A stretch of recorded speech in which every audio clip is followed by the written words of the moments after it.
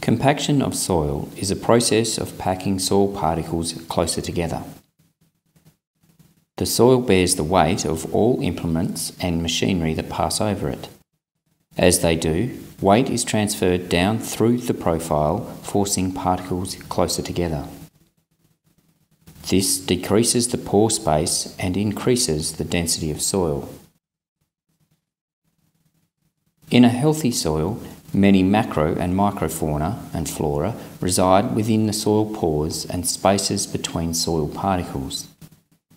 The pores also contain water and air. A compacted soil contains more soil and less pores. As a result, space for water and air is reduced. Soil micropopulations change.